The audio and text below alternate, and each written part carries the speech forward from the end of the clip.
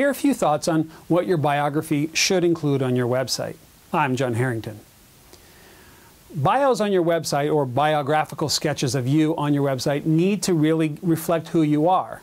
But you don't want to refer to yourself as a flighty person. You don't want to refer to yourself as a goofball. You don't want to refer to yourself in some kind of a way that looks like you're just there to have fun and happenstance will take pictures for you. You're there to do a job. You need to let the client know you can do that job and you can do it right.